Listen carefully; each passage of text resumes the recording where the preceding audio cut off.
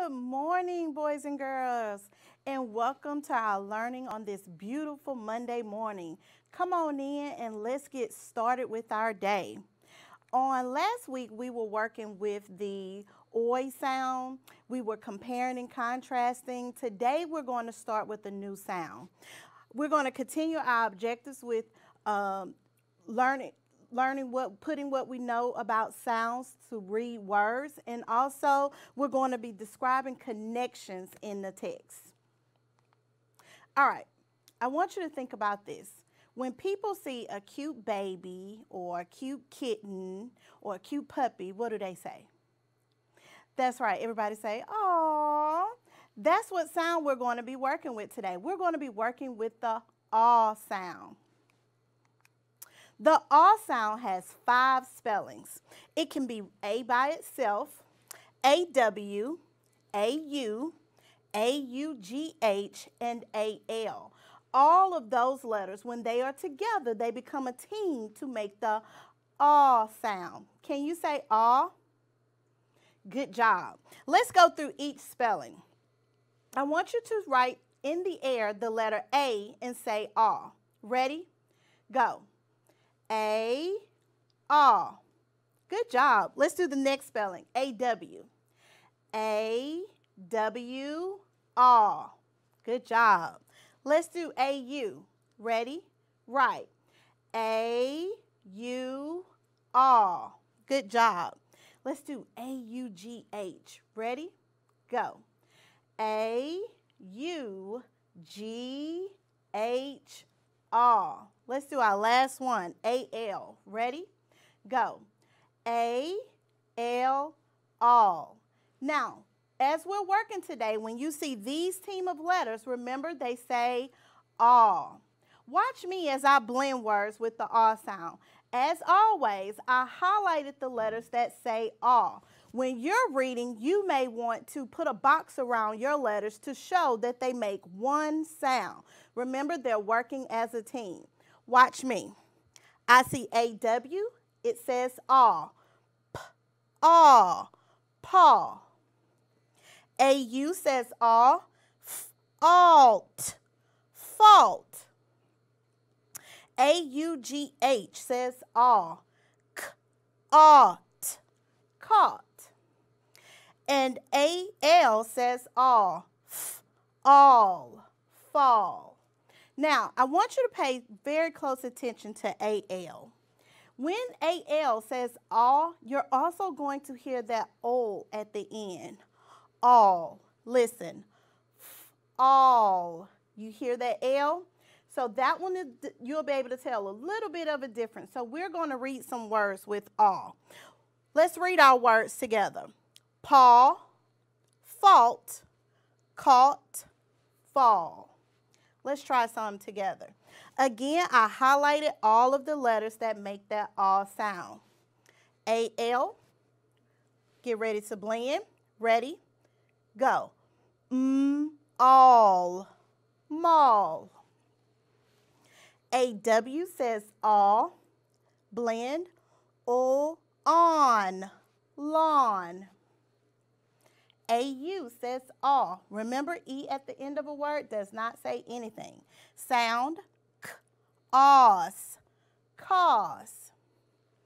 A-L says all, alk, talk.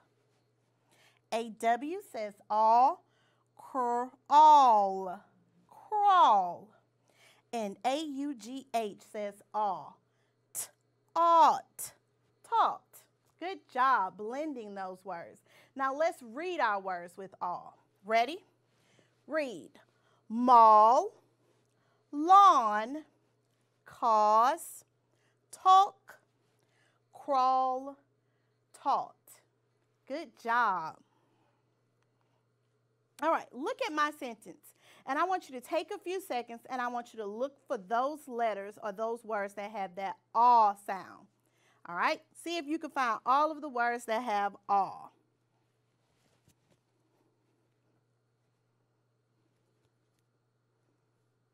Did you find all the words? Let's see. Did you say saw, Good job. Hawk. Let's read the sentence. Oh, and Paul. Good job. Let's read the sentence together. Ready? Read. Paul saw a big hawk in the tree. Look at the next sentence. Can you find the words that say aw? Good job. Did you say daughter? All right, let's read the sentence together. Ready? Read. Do you know her daughter? All right, let's look at the last sentence. Find the words that say aw. Did you say almost, caught, ball, and pause? Good job. There were quite a few in that sentence. Let's read this sentence together. Ready? Read. My dog almost caught the ball in her paws. Good job reading and blending words with awe. Now let's write some words with awe. Today we're going to focus on two of the spellings. We're going to focus on A-L and A-U. A-L, remember I told you you're going to hear that O at the end, like all. Listen to the word. Talk. Talk. You hear that all? A-U is just going to say all, okay? So we're going to be listening for if we hear that L. If we hear L, then we're going to write A-L. If we don't, then we're going to use the spelling A-U. Listen to my first word. Mall. Mall. Say the word mall. Let's say the sounds we hear in mall. All. What do you hear? That's right, you hear that L. So it's going to be our A-L spelling. Now you remember that L is one of those double consonants. So if I hear it at the end of a short word, then I'm going to double that consonant. Mall. Let's write the sounds that we hear. All. And double that L. Your word is mall. Listen to my next word. Cause. Cause. Say the word cause. Let's say the sounds we hear in cause. K, a, s. Do you hear? What do you hear? That's right, you just hear all. Let's write the sounds we hear in cause. K, a, my A-U spelling, cause. Good job. Listen to my next word. Walk. Walk. You say the word walk. Let's say the sounds we hear in walk. Walk. Do it again. Say the sounds you hear. Listen carefully. Walk. Walk. I hear that L, so we're going to use our A-L spelling. Now, do you hear it at the end? No, so we don't need to double the consonant. Let's write the sounds that we hear in walk. Ready? Right. Walk. Walk. All right, our last one. Launch. Launch. You say the word launch. Good job. Let's say the sounds we hear in launch. O, on, ch. Quite a few sounds. Let's say that one again. O, on, ch. Do you hear that L? No. So we're going to use our A-U spelling. Let's write the sounds we hear in launch. O, ah. So I'm going to use my A-U. Ch. And you know that CH says ch. And our word is launch. Let's read the words that we wrote. Ready? Read. Mall, cause, walk, launch. Good job. Let's practice writing a sentence. Here's the sentence. How did the sauce fall onto the floor? How did the sauce fall onto the floor? All right, so I left our words out. How did the sauce fall onto the floor? Let's look at our first word, sauce. sauce. Let's say the sounds we hear in sauce. Sauce. I don't hear A-L. I don't hear all. So it's our A-U spelling. Let's write the sounds for sauce. S-A-W. Good job. Listen to the next one. How did the sauce fall? Fall. You hear that O. Say the sounds you hear in fall. All. That O is at the end, so that means we're going to double that consonant. Let's write the sounds we hear in fall. All. Double that consonant, and you get fall. Good job. Let's read our sentence together. Ready? Read. How did the sauce fall onto the floor? Good job reading and writing words with awe. This week, I want you to pay very close attention to that sound. Remember, it has 5 spellings: A, A-U, A-W, A-L, and A-U-G-H. All right. So last week, we compared and contrasted polar bears and pandas. Remember, compare and contrast is when we tell how something is alike and how they are different. This is our standard of connecting details, okay? So today, we're going to talk about school. We're going to talk about school long ago and school today. How are they the same and how are they different? Right away, when you see the cover of my text, you probably can already tell some ways that they are different. You probably can also see some ways that they are the same. So let's look into our text. This text is going to be a nonfiction text. Nonfiction means that what I'm reading is true. I'm learning about what I'm reading.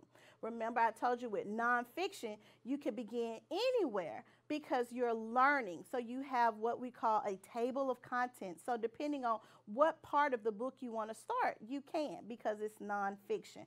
We cannot do that with fiction. Also, nonfiction does not have characters, setting, or events that happen. You're just learning about something. Today, we're going to also focus on the nonfiction text feature, captions. Captions are found under a picture. The captions explain what's going on in the picture. Because remember, when we're reading, we read the words and the pictures. So you look at the pictures. In a nonfiction text, the caption is going to explain to you what's going on in the text. So let's see if we can find some captions in our text today. All right. Long ago, travel was different. It was hard to get to school. Boys and girls walked for hours. Some traveled by horse. And if you look at our picture, we have a caption. This is a caption, and it's going to explain what's going on in this picture. It says, children went to school by horse and wagon. And when I look at the picture, that makes sense to me. I see your children and a family in a wagon pulled by a horse. The text feature, the caption is letting me know that they're going to school. Now, as I read, I hope you already start thinking about some ways on how children went to school long ago are different from how you go to school today. These children went to school by horse and carriage. Do you go to school by horse and carriage? All right, let's look at our next. Now it's easy to get to school. People can travel by bus. Some walk or ride in a car. Here's another caption. It's explaining what's going on in this picture. It says, children ride in a bus. That makes sense because I see the children getting onto the bus. And I know they're going where? To school because it says school bus. All right. Are you already putting together some ways that they are different and they are the same? Let's keep going. Long ago, this was a school. The teacher waited outside. She rang a bell before class.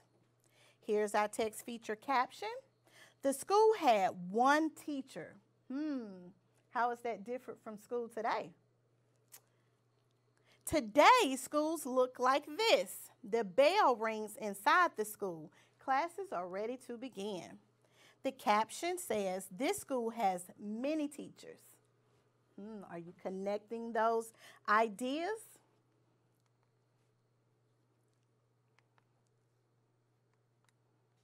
Long ago, stoves were used. The stoves kept the rooms warm. The windows let in the light. All the light came from outside. This caption is letting us know that they got their light from outside. The sun let the light in. Now we heat rooms in other ways. Hot water pipes warm the rooms. Lights brighten them up. Caption says light comes from bulbs. You know, in the ceilings in your classroom, you have light bulbs. How is that different from long ago? Long ago, children sat in rows. They sat in wooden chairs. Desks were bolted to the ground, and bolted means they were nailed to the ground. Our text feature, our caption says, children sat at desks. How is that different from your classroom? Do you see anything that's the same? Good job. Today, children sit at tables. Some sit at desks. Nothing is bolted to the ground. Our caption says children sit and work together. And we see in the picture that the children and the teacher are working together. Do you see that in this picture? So that's how they are different. Long ago, children wrote on slates. They did not have pencils. They used pieces of old chalk. So you see, this is what we call a slate. It's a miniature chalkboard, and he's writing with chalk. And our caption says children wrote with chalk. So it explains what's going on in this picture. Now they use pencils and paper. Some children use computers. How else has school changed? Again, our caption says children work on computers. So when we look at the picture, we see that they're working on computers. Can you find a way that they are different? Good job. Let's make all those connections come together. So here's our think map. Remember, the center of our think map tells how schools long ago and today are the same. Outside tells how schools long ago and today are different. So let's start with the same. Did you come up with any ways that school from long ago and today are the same? Good job. Let's look at one. Bell rings. So both long ago and today use the signal of a bell to let you know that school is starting. Do you have a bell at your school? Yes. And they also used bells long ago. Let's look at another way that they are the same. Students sit at desks. Long ago, students sat at desks, and we still sit at desks. Your desk may be a table. It may look different, but it's still a place where you are working to complete assignments and work together with your classmates. They also sat at desks long ago. What's another way that they were the same? What was the whole purpose of going to school? To learn. So long ago they went to school to learn, and today that's our reasoning for going to school, is to learn. So although it was a long time ago and there were a lot of ways that were different, there were still some ways that school long ago and today are the same. We both use bells to ring to let us know when school is beginning. Students sit at desks, and students go to school to learn. Let's talk about some ways that schools long ago were different. There were a lot of ways that they were different. Getting to school was hard. A long time ago, remember it said some children had to walk for hours. Even if you walk to school, your school is nearby. It doesn't take you hours. Also, children rode to school in a horse carriage. We don't do that today. You have buses and cars. So that's one way that it's different. Getting to school long ago was hard. Getting to school today is easy because we get in cars. Like I said, we walk. Your school is in your neighborhood. What's another way that school long ago and today was different? One teacher. They only had one teacher. So you had children that were in kindergarten, in the classroom with children that were in the 5th grade. So everybody was in one classroom. There was only one teacher in the entire school. How is that different from today? Well, you have many teachers in your school. You have a kindergarten teacher, then you move to the next grade and you get a different teacher, a 1st grade teacher. So today we have many teachers in our school, but long ago they only had one. Let's find another way. They wrote on slates long ago. Remember, slate was the chalkboard and they wrote with chalk. Do you write with that today? Probably not. You use paper, pencils, computers, tablets. So that's one way that we are different. Long ago, they wrote on slates. Today, we write with paper and pencil, tablets, computers. So these are the ways that schools long ago was different from schools today. Now remember, in our writing, when you're showing in your writing how something is the same and different, what are our clue words? That's right, both and. When I'm trying to show that something is the same, I'm making a connection, I'm going to use the clue word both and. Look at my writing. School long ago and schools today both rung a bell as a signal to begin school. Do you see our clue word? And both. This lets the reader know that we are making a connection showing how schools long ago and today are the same. Look at my next sentence. I want you to look for that clue word to show. Long ago, traveling to school was difficult, but now traveling to school is much easier. What are we showing in this sentence? That's right, how they are different. What word lets you know that I'm telling about how they are different? That's right, the word but. So but lets the reader know that you are now showing two ways or a way that two things are different. So good job comparing and contrasting, boys and girls. I want you to keep working, and we will come back on Friday and we will do this again, and we'll be continuing to work with our sound of awe. Until then, I'll see you guys on Friday.